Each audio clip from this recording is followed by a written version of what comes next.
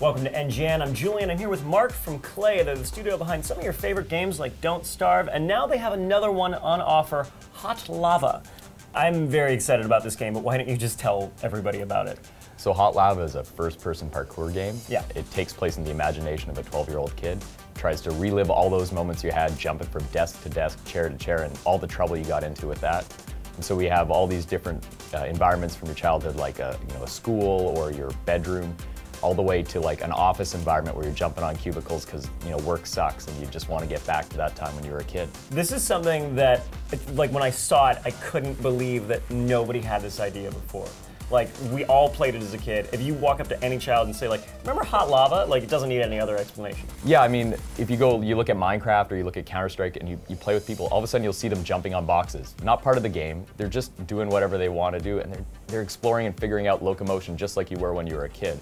So I'm really excited to try to reimagine that for 3D first-person parkour and try to give you a standalone experience that lets you go and do that all day. Yeah, it takes, like you said, a little bit more imagination, because when you're 5, jumping from table to chair or whatnot, that's fine for a long time. But then in the game world, people expect the difficulty to ramp up and things to get more interesting. So how do you tackle that? We start with a progression of levels getting more and more difficult, but we also do it by having different game modes within the levels. So there's this sort of standard obstacle course style completion race, kind of Mirror's Edge-esque.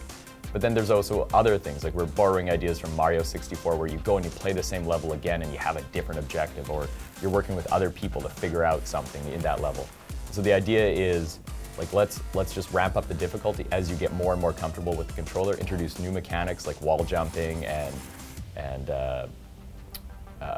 rolling, all that other cool stuff. So we just keep introducing more and more complexity as you get more familiar with the controller and make you feel more like a badass. Well, I'm really stoked about this game. I can't wait to feel like a kid again, and I want to know, when can I play it? Sometime next year. Vague, but I dig it. It'll come out when it's awesome. Okay, yeah. That's pinky swear? Yeah, pinky swear. It'll be awesome, I swear. There you guys go. It's on record. Hot Lava, out when it's awesome, and it looks like it's going to be. Thank you so much for talking to us. Thanks. Thank you guys for watching NGN.